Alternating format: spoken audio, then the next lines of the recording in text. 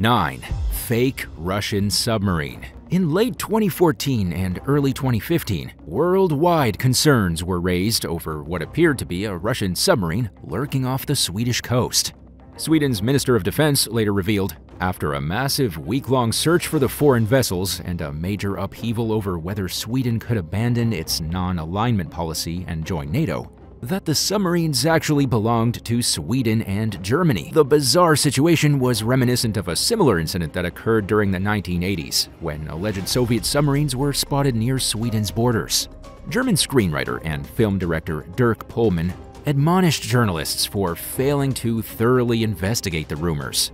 In his documentary, Deception, The Method of Reagan, Pohlmann argued that the submarines were not of Soviet origins, period, but rather that the suspicious vessels were British and German. The most damning parts of the documentary were censored in Germany. When history appeared to repeat itself in recent years, Pohlmann was naturally one of the first people to call out the possibility that the West was fabricating what he described as the Eastern Threat. And as the interview with Sweden's defense minister proved, he was right once again. 8. Ukraine's decoy weapons. Since the dawn of warfare itself, militaries have relied on deception as a way to gain the upper hand against the enemy. This saves precious manpower, weapons, and other resources that are needed to strengthen the war effort elsewhere. The ongoing Russia-Ukraine war is no different. In September 2023, news sources reported that Ukrainian steelworkers are using scrap metal, wood, old tires, discarded boxes, and other materials that they usually throw away or recycle to fabricate phony weapons that are incredibly realistic looking. The dummy howitzers, radar systems, mortar launchers, and other fake weapon systems have proven useful for both distracting the Russians and causing them to waste ammunition by shooting at the replicas. According to news reports, more than 250 mock weapons have been manufactured by workers at Metinvest, Ukraine's biggest steel plant.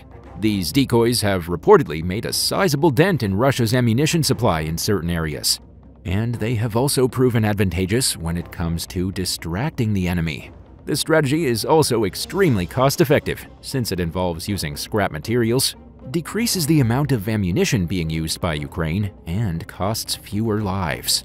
A chief at the Metinvest steel plant told the press that the fake weapon systems enabled Ukrainian forces to look bigger and stronger than they actually were, at a time when they were vastly outgunned by the Russians. The representative said that the strategy effectively scared off Russian forces, buying the Ukrainians some time to shore up their real manpower and equipment. 7. Quaker guns. During the American Revolution, forces under the command of Continental Army officer Colonel William Washington and British commander Lieutenant Colonel Bannister Tarleton engaged in prolonged, brutal warfare in the rugged wilderness of South Carolina. In October 1780, after nearly a year of fighting, Washington retreated to North Carolina. But dislodging the Loyalists would require either a clever ruse or more manpower and artillery than Washington had at his disposal. It was during this time that he ordered his cavalrymen to build the first ever Quaker gun, a pine log that was disguised to resemble a cannon. Quaker guns were commonly used in American warfare throughout the 18th and 19th centuries. They were popular during the Civil War. Both the Union and the Confederacy used the fake weapons, but the Confederate Army used them more often due to its consistent shortage of artillery. Confederate General Joseph E. Johnston has been remembered throughout history for his noteworthy use of Quaker guns. As his men were withdrawing from Centerville, Virginia in early 1862, he strategically placed Quaker guns around their camp to make it look as though it was still occupied. Southern forces in Mississippi also used the deceptive devices during the Siege of Corinth in May of that year to fool the Union Army while they stealthily moved their supplies, sick and wounded soldiers, and real artillery out of the area by train. Dummy cannons were also used by French commander André Massena, who placed them around city walls during the Siege of Genoa in 1800 as a way to confuse and distract the invading Austrian military. Quaker guns were simple yet life-saving devices. At the very least, they effectively stalled enemy forces and starved off an attack long enough to buy weakened units some time to get out of the danger zone. which is one of the reasons why the tried-and-true, age-old concept of using decoy weapons is still in practice today. 6. Camouflage trees. During World War I, the French, British, and Germans placed fake trees in the forest along their front lines. Camouflage trees were first used in 1915 by the French, who soon passed the idea along to the British, and the Germans caught on to the concept shortly thereafter. In many cases, the fake trees were replicas of real trees near the front line that had been damaged during battle. Engineers photographed and measured the destroyed tree, which was then recreated by artists using wrinkled and painted iron as bark, along with textured materials such as pulverized shells, since, after all, a perfectly unharmed tree might look a little out of place.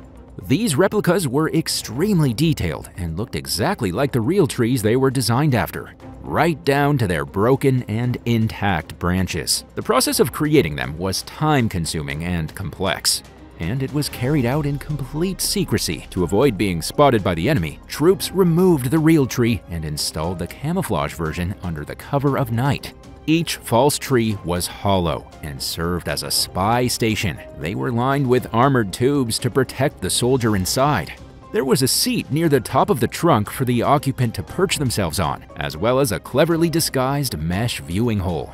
The soldier would observe his surroundings through a periscope or telescope and report the details to troops on the ground. 5. The Ghost Army. In early 1944, toward the final stages of World War II, the United States Army established its first ever tactical deception unit. Nicknamed the Ghost Army, it was officially called the 23rd Headquarters Special Troops. Created by U.S. Army planners Ralph Ingersoll and Billy Harris, this top-secret unit consisted of 82 officers and 1,023 soldiers, who spent the final year of the war tricking the Germans into believing they were a 30,000-strong force. They accomplished this by using a variety of highly convincing visual, sonic, and radio deception tactics. Armed with only .50 caliber machine guns, these clever combat con artists carried out 22 large-scale deceptions against the Nazis. Due to the sophisticated nature of their missions, most of the Ghost Army's members had backgrounds in art or engineering, or were highly trained professional soldiers with advanced skills. With an average IQ of 119, they were one of the most intelligent military groups of all time. The Ghost Army's tactics included using inflatable tanks, jeeps, trucks, aircraft, and other vehicles that looked real, fake radio traffic and sound effects, and deploying bogus generals who passed as legit military officials. These methods worked incredibly well, effectively saving thousands of lives while driving the Germans crazy with false leads. Their work was highly classified even after the war ended. Members of the Ghost Army were sworn to secrecy, and for decades, the military went to great lengths to conceal any sign of the unit. Its existence was finally revealed to the public in 1985, courtesy of a Smithsonian Magazine expose, and the matter was officially declassified in 1996, more than 50 years after the war's end. When the Ghost Army's existence was finally no longer a secret, former members became more comfortable with the idea of openly discussing their service. During an interview with Princeton Alumni Weekly's Rick Bayer, U.S. military veteran Freddie Fox described the Ghost Army as a traveling roadshow that went up and down the front lines impersonating the real fighting outfits. 4. Razzle-dazzle camouflage. Starting in the early 1900s, during World War I, the British began painting some of their warships in psychedelic, brightly colored patterns. Known as razzle-dazzle camouflage, it wasn't meant to hide targets, but to make them visually confusing to the enemy. In addition to featuring wild colors, razzle-dazzle consisted of contrasting lines and shapes going in various directions. This made it difficult for an enemy to figure out important details such as the type of vessel, its size, or how fast it was going, and in what direction. Each razzle-dazzle ship had a unique pattern and color scheme. One featured red, gray, black, and white angular shapes. Another had a curvy blue, black, and white design. There was also a zebra print ship and one that was painted like a brick wall. Although the British started the razzle-dazzle trend, the Americans also used it. In 1904, the U.S. Navy launched the USS Nebraska, which had a contrasting chevron pattern on its hull and smokestacks. A dozen Navy warships were eventually covered in crazy patterns and colors. Razzle-dazzle reached its peak popularity during World War I, especially among the British Royal Navy. One newspaper reporter described the radically patterned warships as a flock of sea-going Easter eggs, while another referred to them as floating cubist paintings. Only a handful of these eye-popping ships survive today. 3. A ship disguised as an island. On February 27, 1942, the Allied naval fleet was defeated by the Japanese Imperial Navy in the Battle of the Java Sea. In the days following the crushing battle, the Japanese sank 3 of the 4 remaining Dutch ships in the Java Sea. The slow-moving 184-foot-long, 25.6 meters minesweeper Kreinsen was the last remaining ship.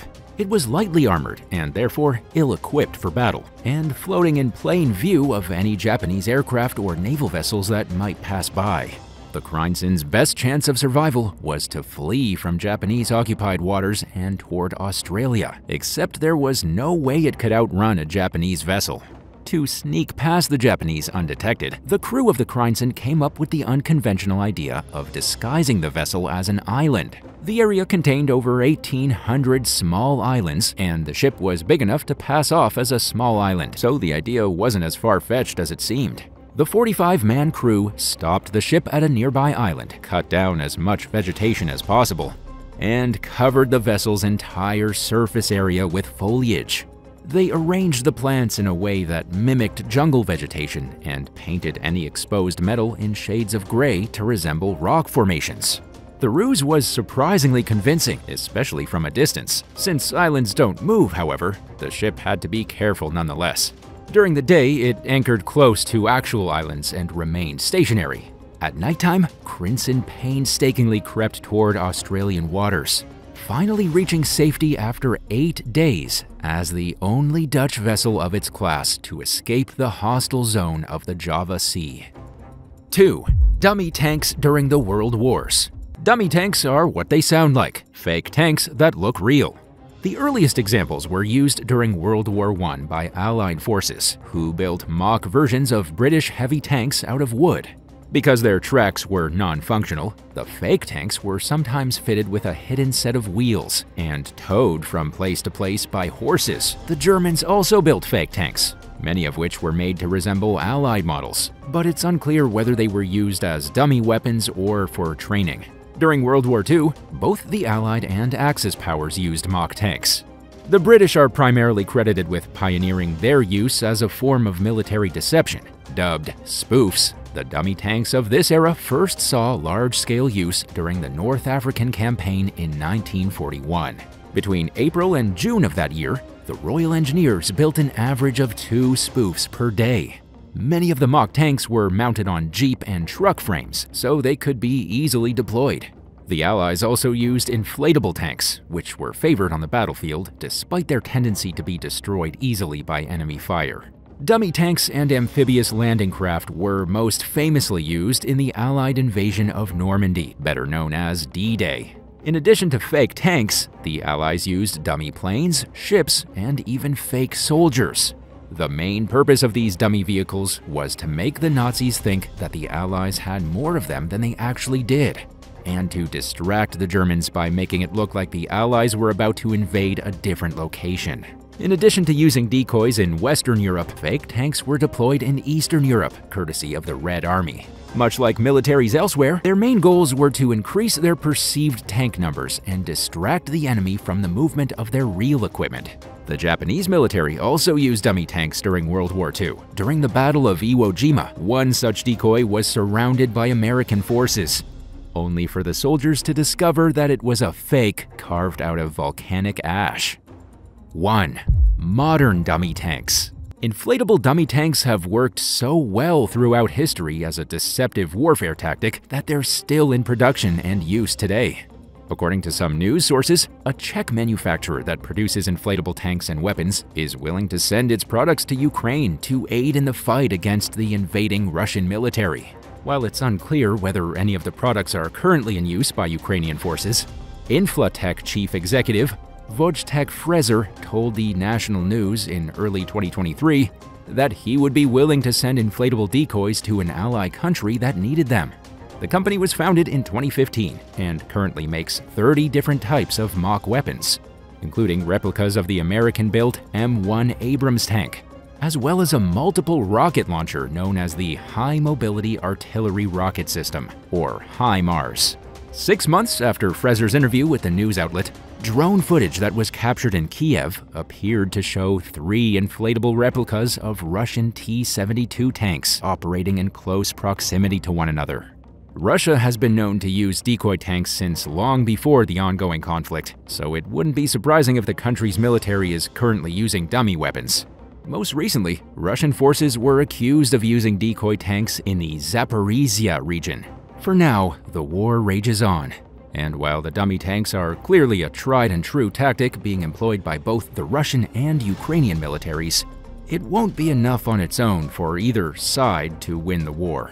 The outcome remains to be seen. Thanks for watching. Which one of these fake weapons do you fear the most? Let us know in the comments below, and remember to subscribe. See you next time. Bye.